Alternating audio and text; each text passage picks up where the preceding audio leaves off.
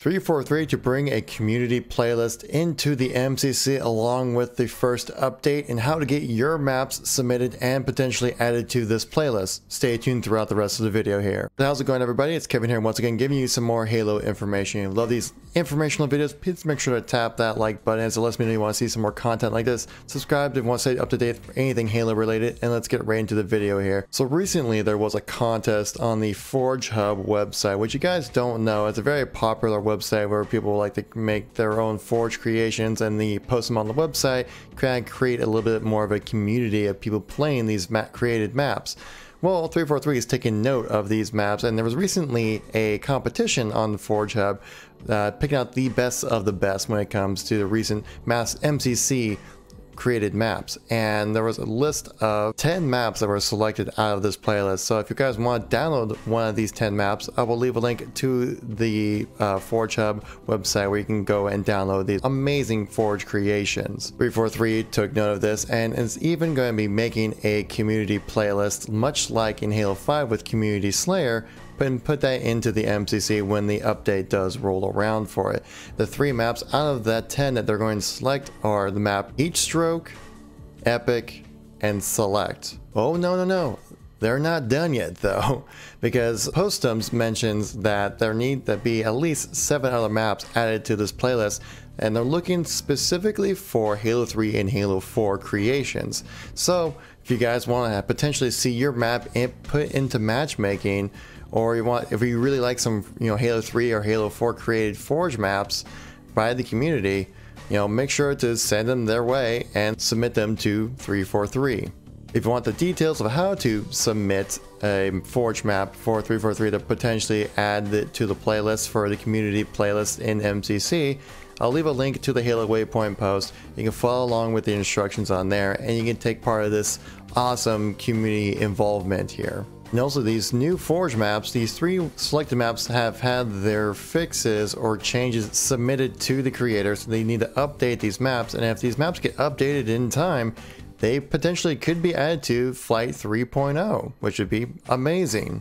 So make sure to go out there and submit your maps for Halo 3 and Halo 4 to have an awesome community playlist for MCC. I think it's a great way to interact with the community and add some more content to freshen up the gameplay as well. So get in and put in your requests, guys, and hopefully you get what you like. Now, like I say, I always read your guys' comments for the most part and try to reply to most of them, but some comments need a little bit extra to fully explain what I'm talking about here, so I figured I'd highlight a few comments from the previous video. If you guys want your comment highlighted in the video, just leave a comment in this one down below and I'll read it, and if it's something I need to talk about, I'll definitely add it to the video. So one thing I do want to touch on from the last video I did is that some people are calling it clickbait because I said the one feature everyone's been wanting for Halo MCC, and I think a lot of people confuse the difference between feature and content.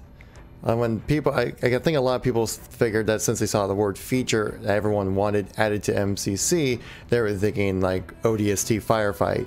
ODST Firefight added to MCC would be content added, not a feature. A feature would be what I mentioned in the video, which I feel like it's a feature that everyone's been wanting, is ability to turn down the menu music. That's a feature, not content. And I think a lot of people were kind of maybe confused on that. And so I just kind of wanted to kind of clear the air on that as to why I chose the words I did for the title. Plus, saying volume slider added, not nearly as exciting as finally a feature that people have been wanting, which is true. So I just kind of wanted to clear the air on that one. So the first comment we'll read here is from Mudkip454, a longtime buddy of the channel here and streams and all that good stuff in between. His comment reads, "I really hope 343 updates the Forge for Halo 2 Anniversary. It really pales in comparison to Halo 5, and I would agree with that as well, though I do feel like there's some kind of limitations there, obviously with using Halo 3 and Halo 4, and also using the MCC on top of that, or the Halo 2 Anniversary version as well. I do know that they're adding some bug changes and some I think maybe some budget changes as well to the Forge in the MCC, but I don't know if they're really adding any like features or abilities you can do in Halo 5 to the MCC. I think that's going to be rather similar to where it is right now. Squally the Beans actually left a comment on my last video, which you guys don't know who he is. He's a prominent Halo forger. He actually made Echelon, which is now one of the HCS playlist maps, and so you can thank him for that one. And he says right here, I've been working with 343 on a BTB playlist refresh for a few months now. No ETA yet, but it's something that is in the lineup of updates for matchmaking. That's really nice to know. Thank you very much, Squally, for replying and letting us know about that.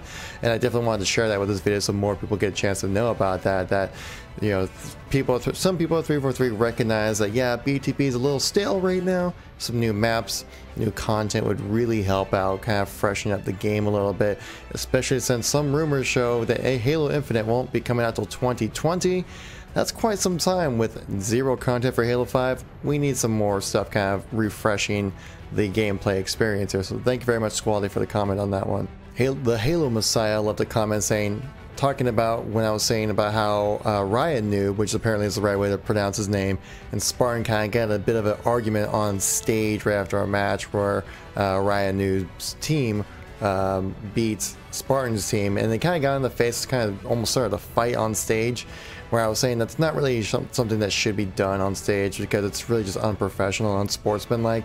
So the Halo Messiah here, and then some other people I saw in the comment section as well, say, you know, I disagree, Kevin. Halo needs more arguing, more drama between teams. This is how you draw crowds, like the old days.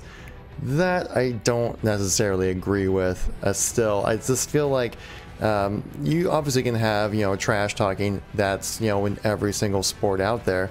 But it's one thing to trash talk, it's another thing to try to cause a fight or get in people's faces about stuff like that. When you cross the line like that, it just kind of, honestly, it makes everybody look bad and really makes everyone look kind of immature, and I just don't think it's has any place in any esport for that kind of stuff, obviously. And plus, does Halo need more arguing? People have been arguing about Halo since Halo 5's release, and it's just like, it's just too much for me right now.